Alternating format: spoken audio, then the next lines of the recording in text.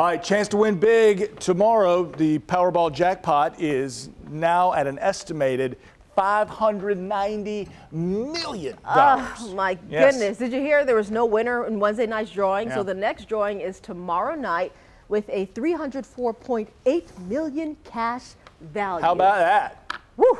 Not quite enough to make me quit.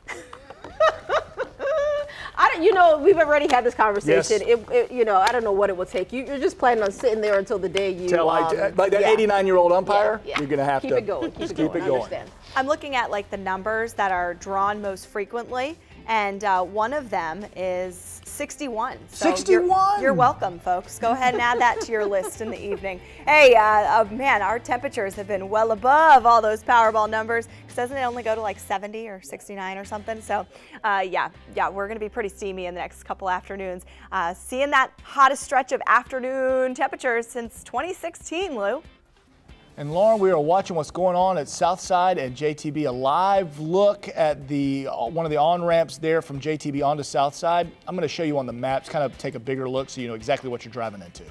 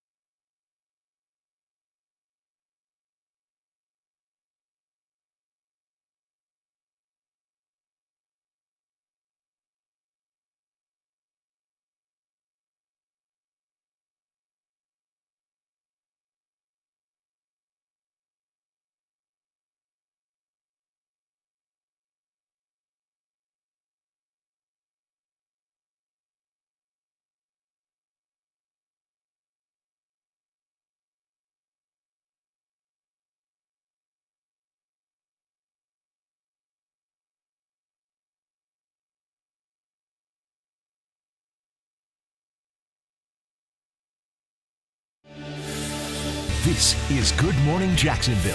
First Coast News on your side.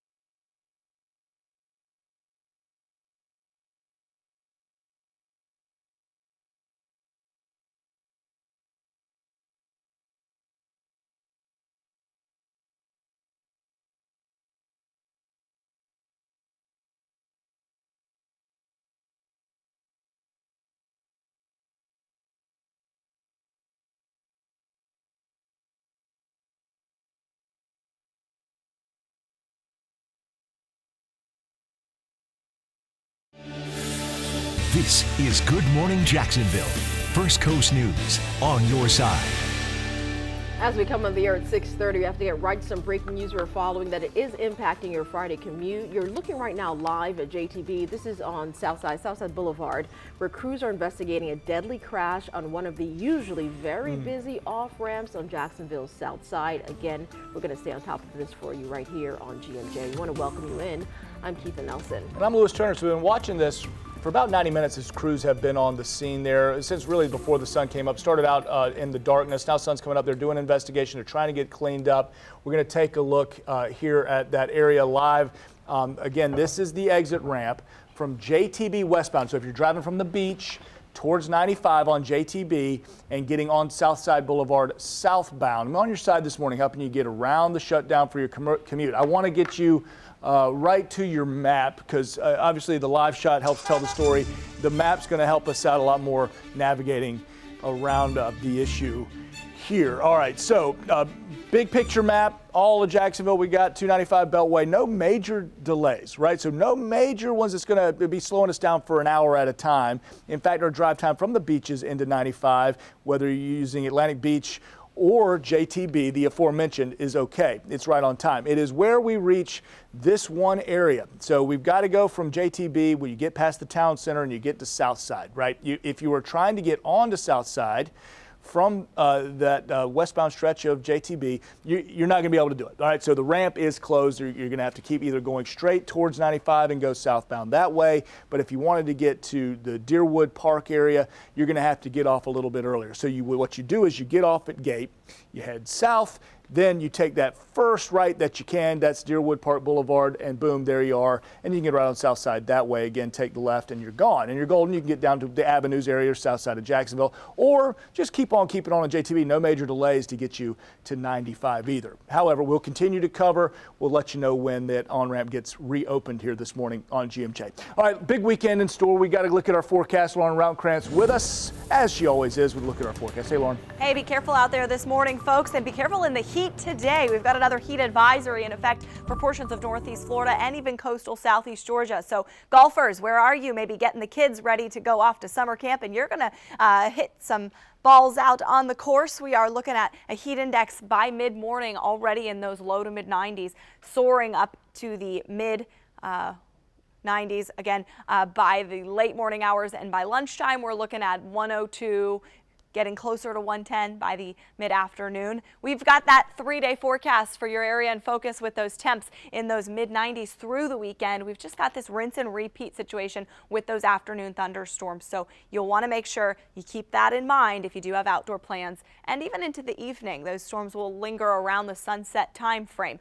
Right now we're starting off dry and quiet. We had some showers rolling off the coast in places like Mayport down to Ponte Vedra as early as 3 a.m. today. So those showers lingered for quite some time. We've got some of those clouds off of the coast here, but beautiful sunrise still happening across St. Augustine in that weather stem camera. It is going to be a hot one out there, but we've been used to it, right? This will be our 13th day in a row with temps of 94 degrees.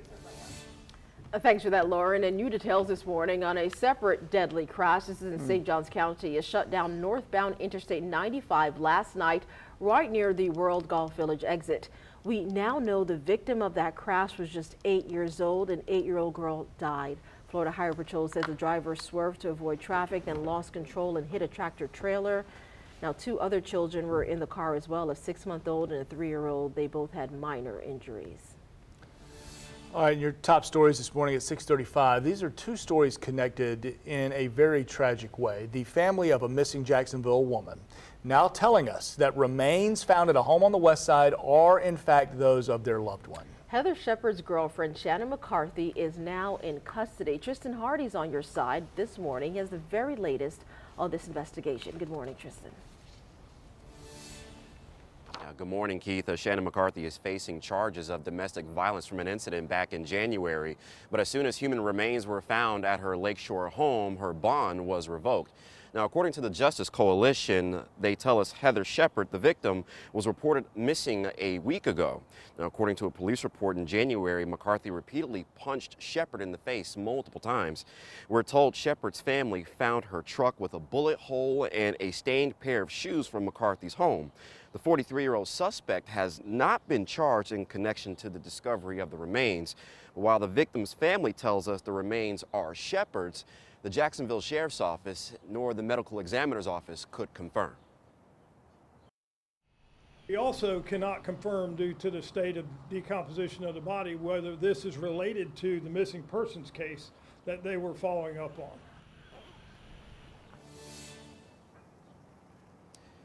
shepherd leaves behind 3 children. We're live in Jacksonville. I'm Tristan Hardy, First Coast News, on your side.